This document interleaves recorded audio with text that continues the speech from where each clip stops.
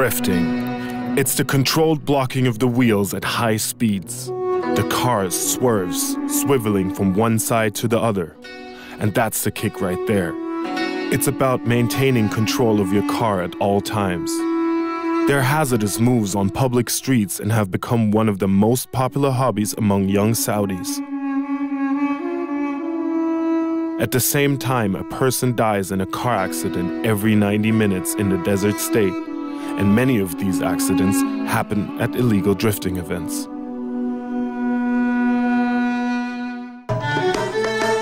It's a societal phenomenon that often has lethal consequences. I want to understand why Saudis are so crazy for cars.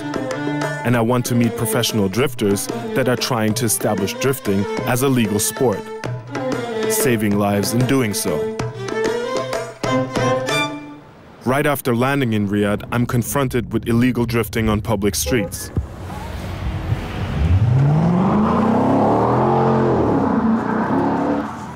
Okay, man. Okay, jetzt hat hier gerade einer einfach mal so aus heiterem Himmel angefangen zu driften.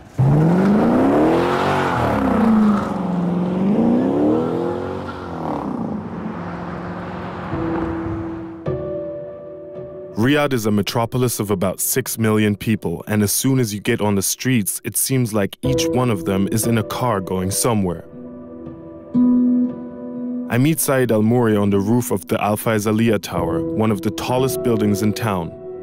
Saeed is one of Saudi Arabia's most famous pro-drifters who, like many young Saudis, first came into contact with drifting on the streets of Riyadh, and whose life was influenced by illegal drifting from an early age.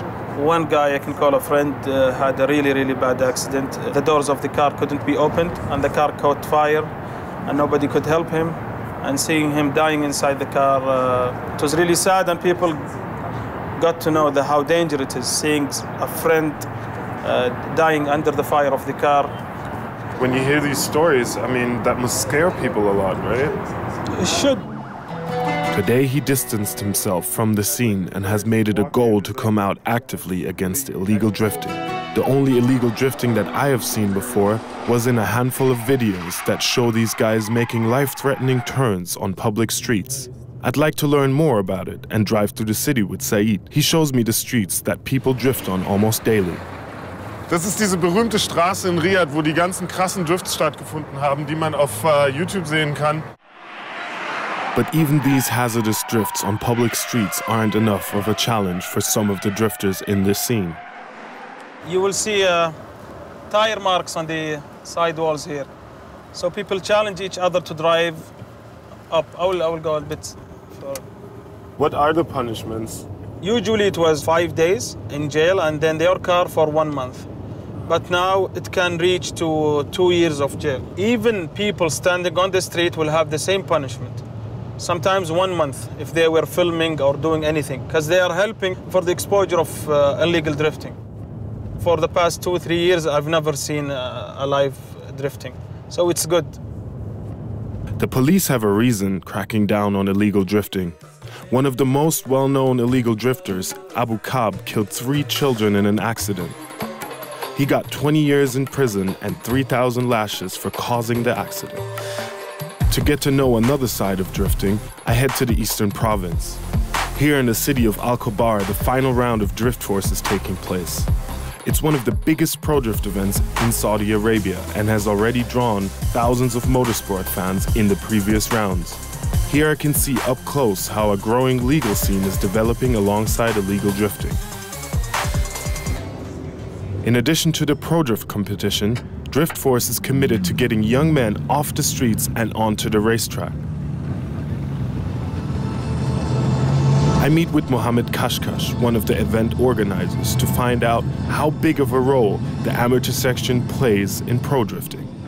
It's huge. I mean, it's the most important thing, honestly. The only way to get to a professional stage is go through amateurs and semi-pro. We really try and focus on the amateurs because they're the future. When I drift, it's like nothing else. It's like the best drug in the world for me. Like, I know I don't do it for the money, I do it for passion.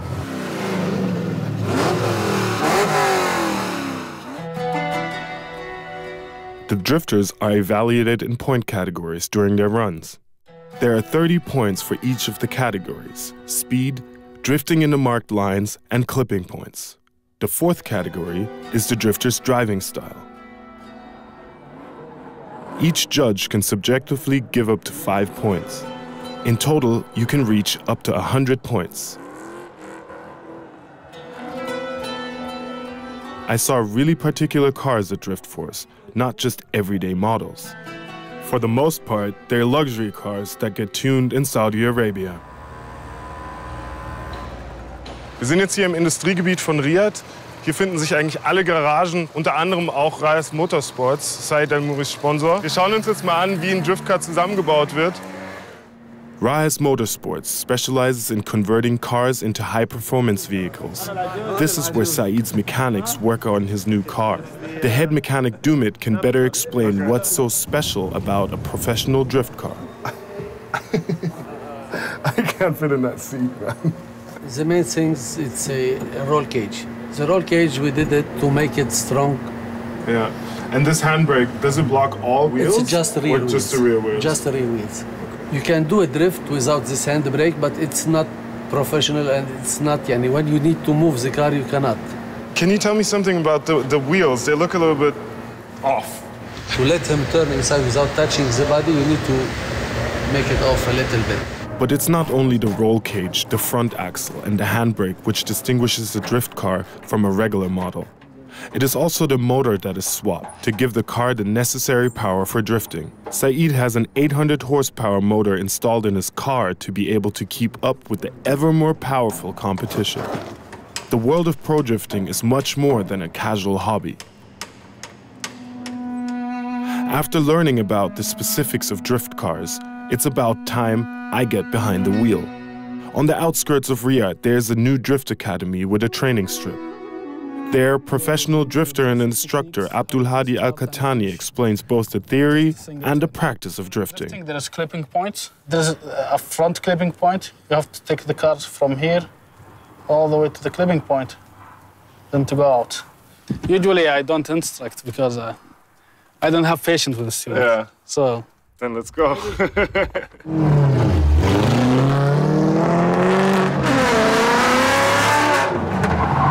First gear, it can handle. Okay. Just keep it fit, no need to shift in second gear. Okay.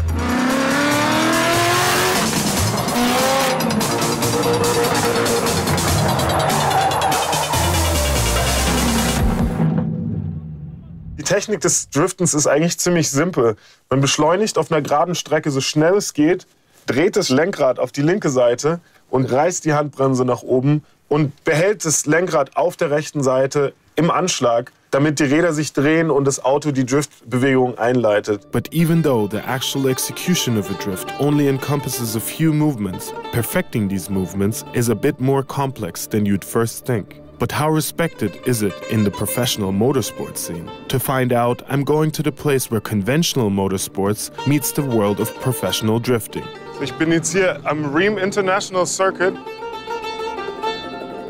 I meet up with Said again, who as an ambassador for the emerging pro drift scene is promoting his sport to the established and glamorous GT racers. Pro drifting has become a recognized sport, but how is Said's engagement reaching young people? Das sieht schon ein bisschen anders aus als bei Drift Force. Alles ein bisschen größer. Said, he does a lot. He goes around and he does like little showcases where kids can get to see, and he talks to them about traffic safety, and if they want to actually race, they should come to a track where everything's safe. And I see a lot of new faces. Said Al-Mouri acts as a link between amateurs and the newly developed pro drift scene. But in spite of his engagement, a lot of things still have to happen to get a bigger portion of Saudi youth to understand that you can only be a true champion on the racetrack. I always say that we have a lot of petrol heads, but we don't have motorsport, which is two totally different things. People love cars, they love speed, but when you come to motorsport where it needs to be more structured, it's sport. Does it get kids off the street? I don't know how many drivers you've met with, but I'm sure there are more than 100. Yeah. And if you ask them, would you go back to the street? They'll say no.